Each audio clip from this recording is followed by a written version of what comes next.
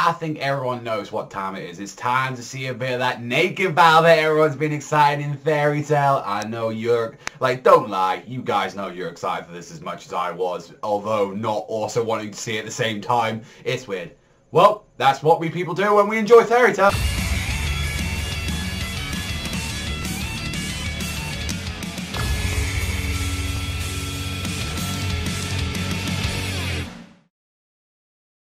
I can't believe I just said those things. So going straight into this episode of Fairy Tail, we actually saw, I guess, the naked battle as such, as like Lucy was in there and she was just getting treated like absolute shit when it came to going against Brandish and all that. She's just like, oh yeah, where this cat is. Yeah, by the way, rub my back, like that. It's like, you tell her. I'm glad enough that they wasn't actually fighting like throughout that entire thing, because we were just getting information throughout that entire thing. And one thing that was very shocking, which I wasn't expecting from at all, was from Brandish. Always like she was talking about, oh, I've seen you before and all that. That's why I wanted to meet you. And it was like, oh, you know, was it when I did weekly Metal Light Sorcerer? No. Grand Magic Games? No. And then she said those magical little words. Oh. Me going like, wait, she knows like Lucy's mother or something, and it's like, what is it? Immediately what I first thought was like, okay, maybe that's someone like she knew in the past, like, because remember, she did have like a sort of like a disciple. She did have like that one motherfucker that took over the Capricorn. I believe his name was like Zoldio or something, and maybe she was originally one of her like students as well, or maybe she was someone that she taught. I mean, that, to be fair though, like, we never really know. Like, for all we know, she could be as old as like Layla, and like would have been like close friends all together like all these past years or stuff. And we haven't seen, like, she doesn't use like celestial magic, although it does work under the same grounds, I believe, since they're both space magic. So I feel like that would be a very clever thing to like Hero to do, actually, if it's like, yeah, she's either like she was the old friend of Layla, or she was like something completely different. Like, that would have been really cool. Like she was like the student and she got jealous as well. Like, that would be really cool. Like, she was the prodigy out of all of them, because let's be honest, Zoldio was a fucking piece of shit, and he was the one that took like away from her, like, you know, Capricorn. And obviously, as you know, Lucy kept like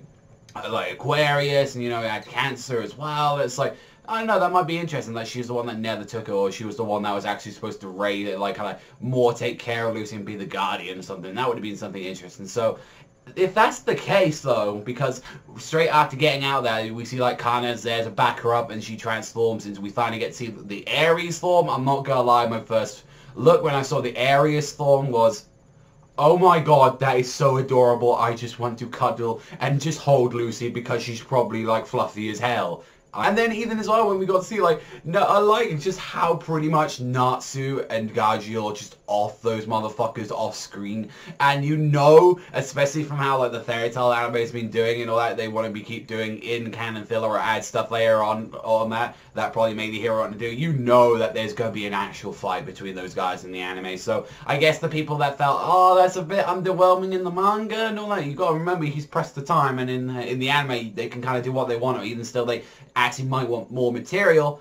I feel, you know, in the anime we're probably going to see a fight for that, because, you know, we are catching up to the manga. We're probably going to have a filler arc, and it's like before we get into this stuff anime. So I suggest that, you know, we won't see this for about a year in the anime, but it's like, that kind of makes sense. You know, you want to take down these like these crossfucks that were like belong to like Argyle. That's completely fine. And then even seeing that Urza bringing out the Wind God armor, even to go against Argyle in the first place, and actually managed to do some damage to him. Like, he actually like sliced him up. Like, obviously that didn't him down at all. Like, I don't think that. Otherwise, you know, we just see some shit. It's like, oh my god, you know, we lost and shit like that. I think now this is going to trigger Argyle to get a lot more pissed off. And it was like, they were even saying, it's like, you guys are having this much difficulty, get the fuck out of here. Like, are you serious? Like, come on. Like, I'm fucking way better than this. Like, it's like, and besides, you got the rest of the team to take on. So it's very curious to see, you know, how exactly that's going to go. Obviously, Natsu and like Argyle, they can still keep going and all that. They haven't been using hardly any of their power at all going against these guys. You know, we've also got, you know, like Urza still fighting Argyle. So I imagine she's pretty much going to be done for the fight. Like, I'm really curious what the fuck is going to be with this Brandish fight now. Like, I'm more curious than ever to find out more about Brandish, because I thought she was one of the more interesting people from like, what we saw from All of the Rest. But now I really am curious of, like, what exactly is her relation with Layla, because we haven't really heard anything about Lucy's mom. We know that she was like you know, a powerful summoner like that, celestial magic, and it's like, kind of curious, like, is this, like, one of her old disciples and all that, like Zoldia was, you know, and she, like, maybe she had a key and then she just gave it away and said, oh, I'm not, you know, I'm not good at trusting with shit, because I believe, like, Lucy, like, at the start when she, like, you know, she had Aquarius, and then I think she gave Cancer away to someone, but she eventually got it back. I don't remember on the Cancer part. But it's like, yeah, like, I'm kind of very curious about that. I'm guessing, like, either, like, she was a disciple of Layla, or she was Layla's best friend, and maybe she wants revenge because, you know, she got ill because of the child, and it was like, yeah, fuck that. It's like, I ain't got time for that bullshit. It's just like, I don't know, like, that's very interesting, because she just died young, and maybe that was something to do with Lucy, she felt like, maybe that was the reason. It was like, I'm curious about that, so what exactly is going to happen, and yeah, let me know in the comments section down below, or do you think, like, Layla did something fucked up to her in the past and, like, ruined her life or some shit like that. But yeah, overall, for what it was, like, I was really coming into this, like, chapter, like, okay, fairy tale, let's just see some boobs, and, you know, it kind of, like, did that, and it was like, I mean, for fuck's sake, they were but pretty much both naked throughout the, like, a good chunk of the chapter, and then she even came out of the fucking house naked and shit like that, and it's just like, yeah, okay, I can see, you know. For what I was expecting, it was a lot more interesting than what I was. I'm kind of glad and a little bit disappointed those guys got off. I mean, though, honestly, if we saw that, like, none of us were going to be like, yeah, those guys, like, are like RGL supported. Shit, I really want to see what they can do. Like, come on, we knew that they were there just to be fucking, like, just waste some time for Natsu and Gargiel until, like, the heavy guns come out. So, they're probably going to extend on that in, like, you know, in the anime, and probably make that a little bit of in-canon filler stuff. So, you know, maybe we might actually see that stuff. You know, that might be pretty cool. But overall, I enjoyed what this like chapter was. I give this a solid 7. I mean, not quite some interesting, like, developments going around, and and the development, I guess, with the pacing of the whole Argyle fight, I mean, I still don't want Argyle to go down because of Urza. I think, like, Urza should still have another backup to take on against Argyle, but honestly, yeah, if that's the case, it's like going against that, then sure. But I mean, I feel like it should be someone else, really, because, like, Urza got a fucking ass handed to her the first time. It's like, oh, my swords can't go through, and now it's like,